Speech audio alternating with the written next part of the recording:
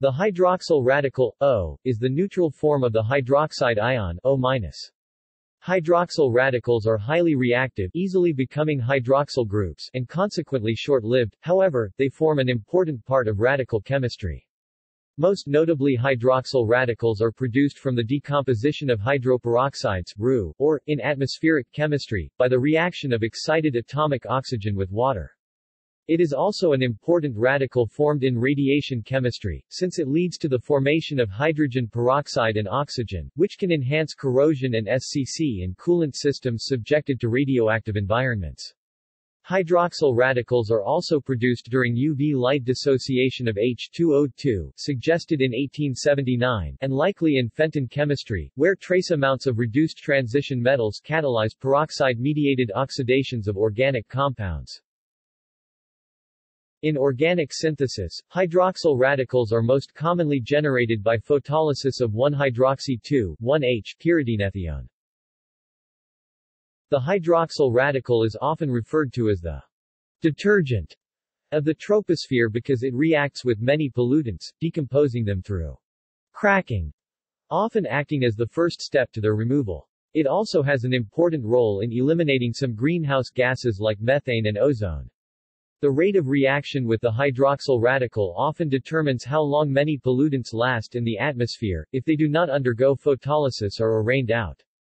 For instance, methane, which reacts relatively slowly with hydroxyl radical, has an average lifetime of greater than 5 years, and many CFCs have lifetimes of 50 years or more. Other pollutants, such as larger hydrocarbons, can have very short average lifetimes of less than a few hours.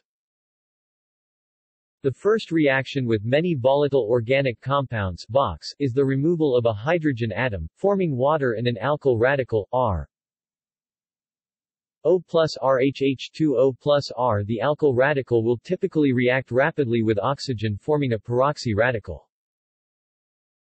R plus O2 RO2. The fate of this radical in the troposphere is dependent on factors such as the amount of sunlight, pollution in the atmosphere, and the nature of the alkyl radical that formed it. Biological significance.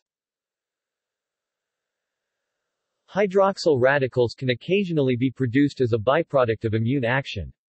Macrophages and microglia most frequently generate this compound when exposed to very specific pathogens, such as certain bacteria.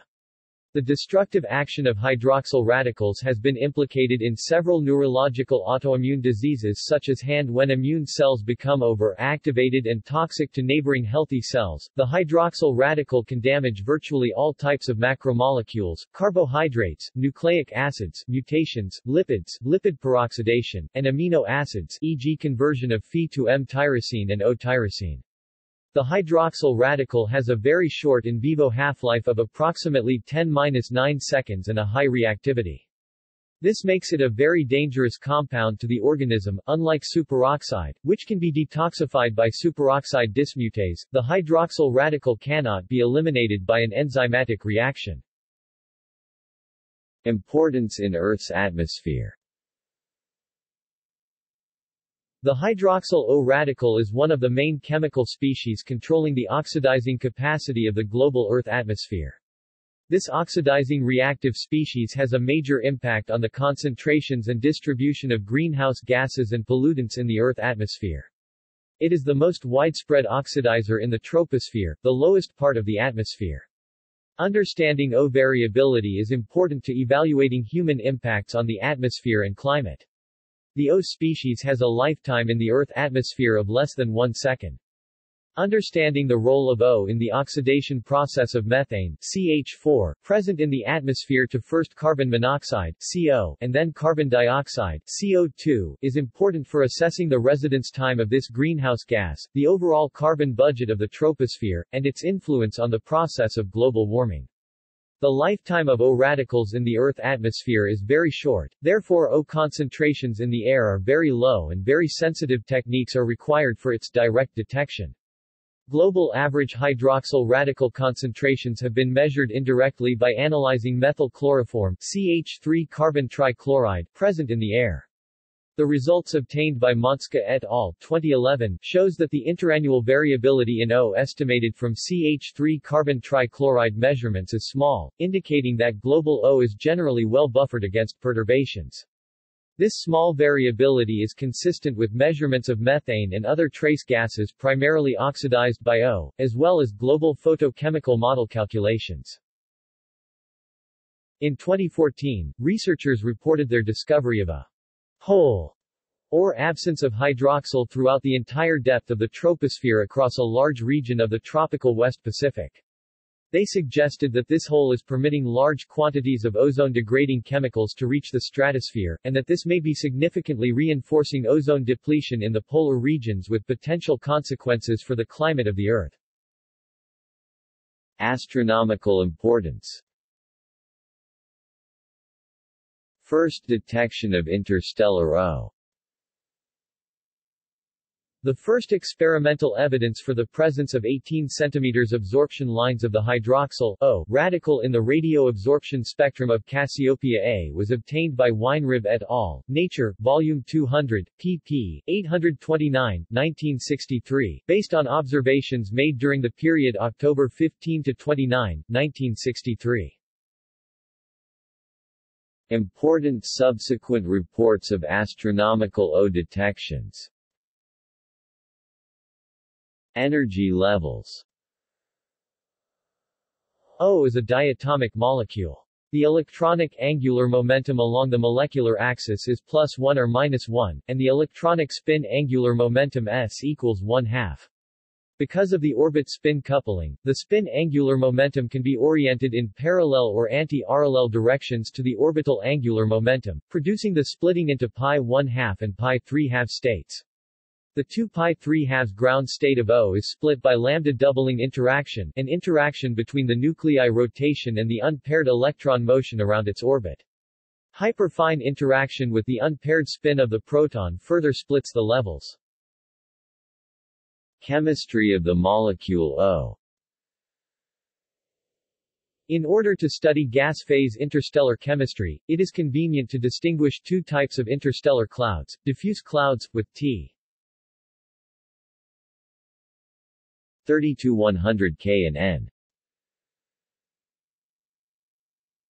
10 to 1000 cm-3, and dense clouds, with T 10 to 30 K and density N 104 to 103 cm-3. Ion chemical routes in both dense and diffuse clouds have been established for some works. Harquist, Molecular Astrophysics, 1990. O production pathways. The O radical is linked with the production of H2O in molecular clouds. Studies of O distribution in torus molecular cloud 1 (TMC1) suggest that in dense gas, O is mainly formed by dissociative recombination of H3O+. Dissociative recombination is the reaction in which a molecular ion recombines with an electron and dissociates into neutral fragments. Important formation mechanisms for O are O destruction pathways. Experimental data on association reactions of H and O suggest that radiative association involving atomic and diatomic neutral radicals may be considered as an effective mechanism for the production of small neutral molecules in the interstellar clouds.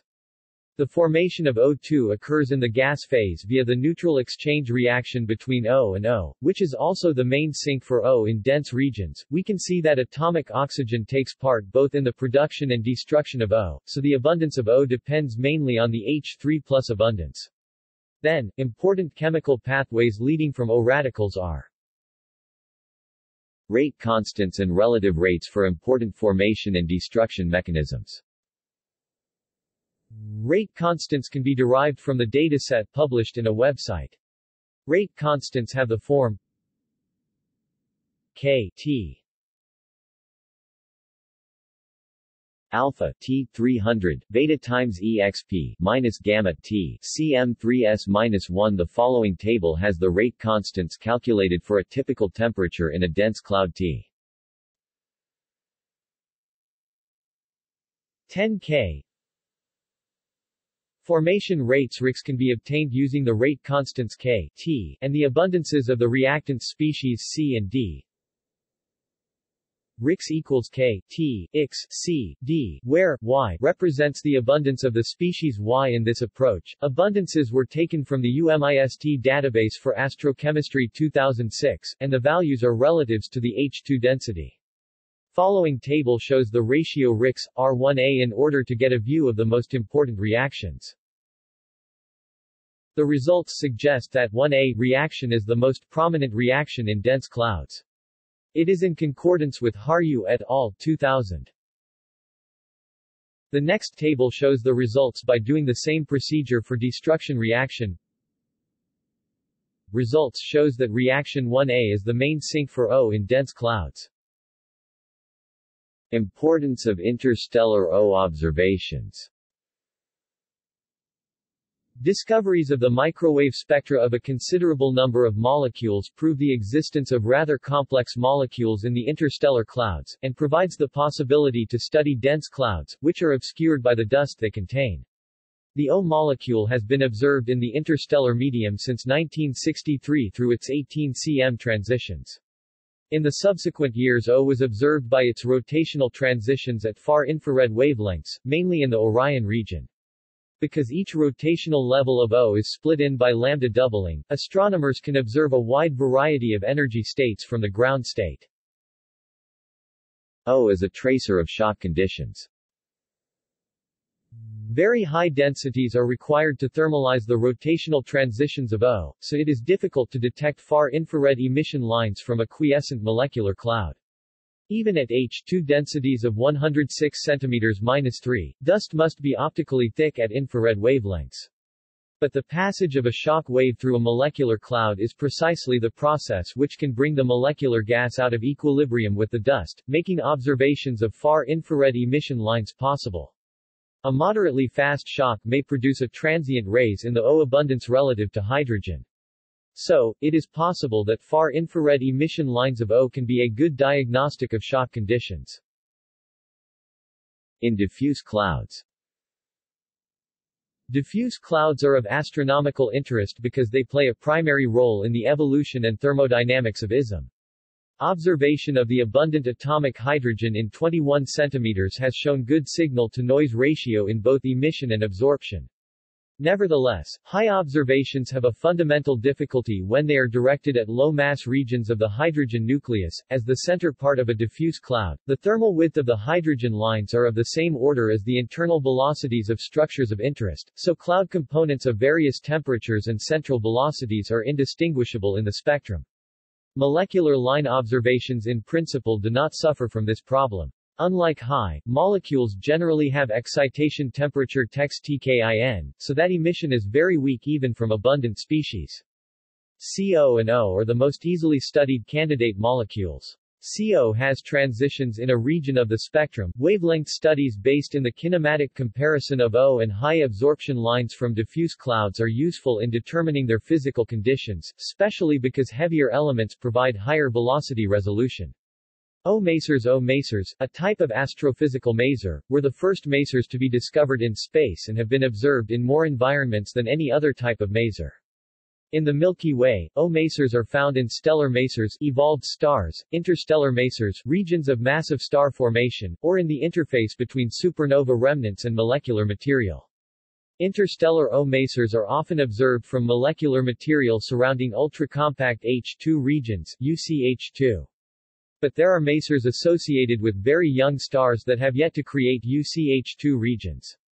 This class of O masers appears to form near the edges of very dense material, place where H2O masers form, and where total densities drop rapidly and UV radiation form young stars can dissociate the H2O molecules. So, observations of O masers in these regions can be an important way to probe the distribution of the important H2O molecule in interstellar shocks at high spatial resolutions. Application in water purification. Hydroxyl radicals play a key role in the oxidative destruction of organic pollutant using a series of methodologies collectively known as advanced oxidation processes, AOPs. The destruction of pollutants in AOPs is based on the non-selective reaction of hydroxyl radicals on organic compounds. It is highly effective against a series of pollutants including pesticides, pharmaceutical compounds, dyes, etc. See also hydroxyl ion absorption. Hydrogen darkening. References. External links. Hydroxyl found in atmosphere of Venus. University lecture notes from the University of Colorado on atmospheric chemistry.